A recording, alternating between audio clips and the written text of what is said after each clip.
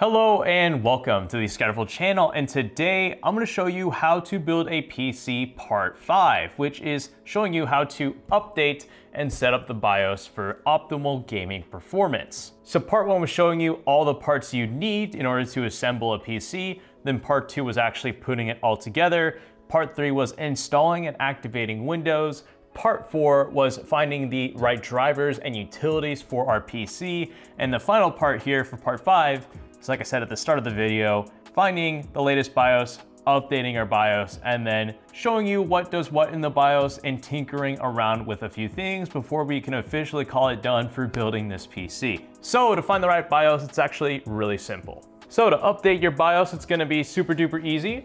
First of all, go ahead and plug in your spare flash drive into your PC.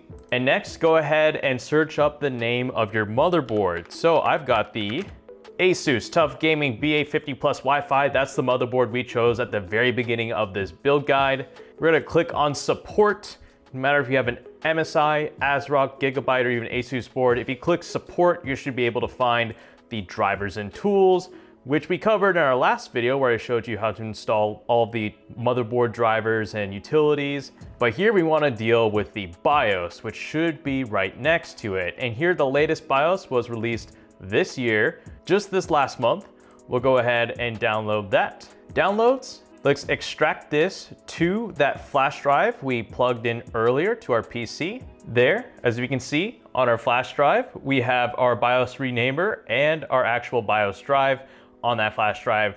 And we are basically ready to enter the BIOS, which there's a few ways you can do this. The surefire way is to type in advanced startup into Windows, and then you click on restart now, and then soon you'll get to this page, and here you can just go ahead and click on troubleshoot, advanced options, UEFI firmware settings, restart. And now as you can see, you'll pop up into the BIOS like this, or the much quicker way to do this is just to simply go to your start menu, click on the power button, restart, and then when the brand of the motherboard pops up on screen, that's where you want to spam the delete key on your keyboard as soon as that pops up, and that'll bring you straight into the BIOS. So we're gonna time this correctly. I'm gonna start pressing it, and there we go. We are once again in the BIOS. So to update your BIOS, no matter the brand of the motherboard, there should be some sort of option where you click here onto advanced mode. You'll see some sort of advanced mode button no matter the BIOS you go with.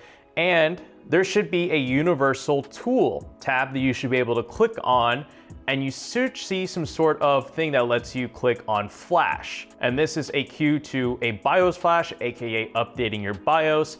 ASRock is gonna have this name differently, so will Gigabyte, so will MSI, but this is what it's called. You basically wanna click on this. It'll automatically detect that flash drive we have plugged into our PC, and there is our BIOS file. Of course, make sure to read up on this. You do not want to touch your PC whatsoever. Don't turn it off, let it do its thing. If you interrupt this process whatsoever, you could potentially break your motherboard. Once again, we'll go ahead and read the file. There's no risk in doing this with a brand new PC because we have no sensitive information on the drive yet. Once again, there is our BIOS file to let us double check and make sure we have the right one or the latest one.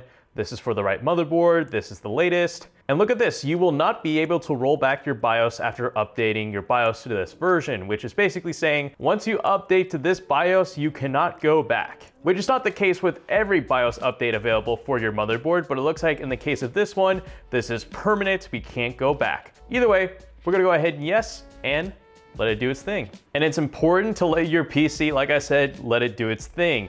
It may restart a few times, but ultimately you want to let this progress bar finish completely, let the PC restart again, and then we'll enter the BIOS and do our final few touches. So our BIOS update just completed, and it's gonna bring us straight to Windows, but I want to access the BIOS again because I want to show you those final few changes I'm gonna do. So once again, I'm gonna spam the delete key on the keyboard the moment the brand of the motherboard pops up. Ooh, it's actually not finished yet. Okay, there we go.